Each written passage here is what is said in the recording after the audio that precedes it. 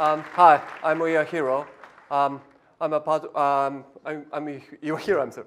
I'm from Japan. I'm a puzzle designer, puzzle collector, and mathematics writer.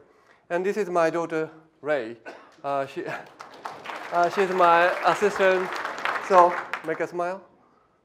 Thank you.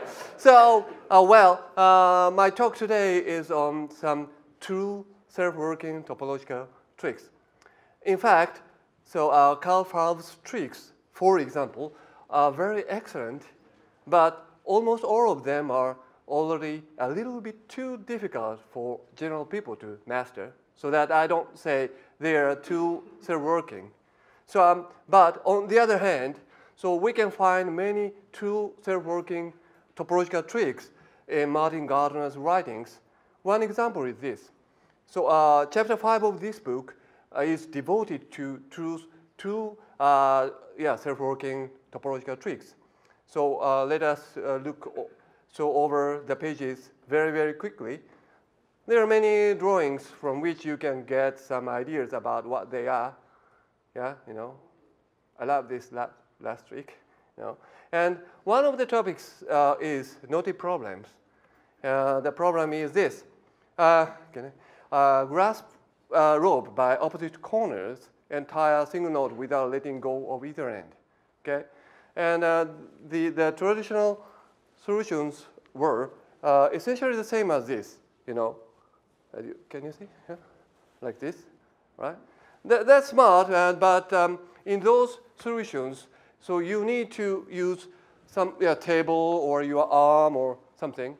You need. So honestly, I'm not quite satisfied with those kinds of solutions.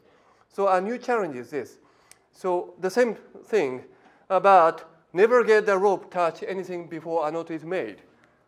To be fair, when you start, grasp only one end and dropping the rope down straight like this. Okay? So this is not a solution. This is not a solution like this. So this is not a solution. Not only because this is magicians cheating, but also because you used your arm or something.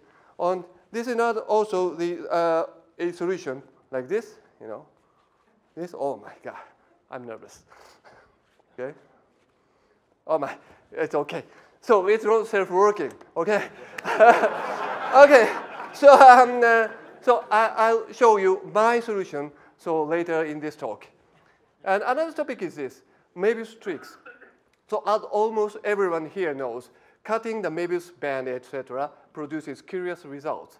And but if we want to observe them more easily and carefully, I think the best is to have a reusable model.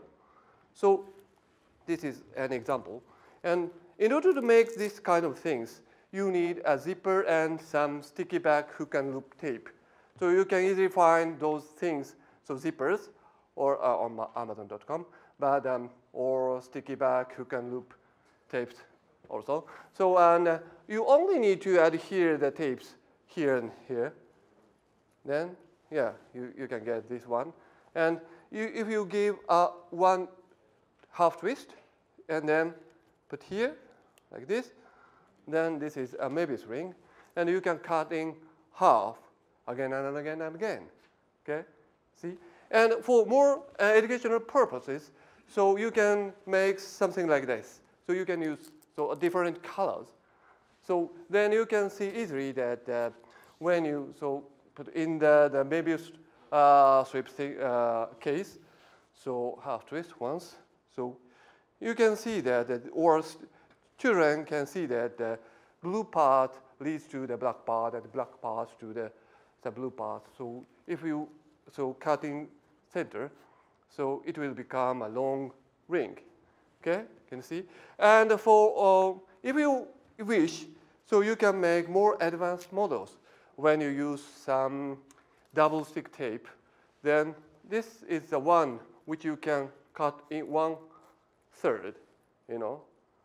1/3. So maybe you know the tricks using this kind of things. And so please feel free to speak to me, so then I can show those kind of models. Yeah, I bunch. So you can show. I can show. And so another topic is, was this? I've come up with, possibly just rediscovered several true self-working rope tricks.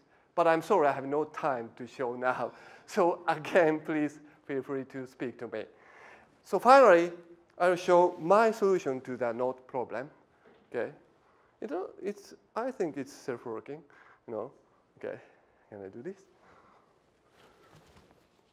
This. Thank you. And she would like to do something, one thing. So the last thing. So the ring, it's clear that the ring will drop if I do this, No. Go. Wow. Thank you so much.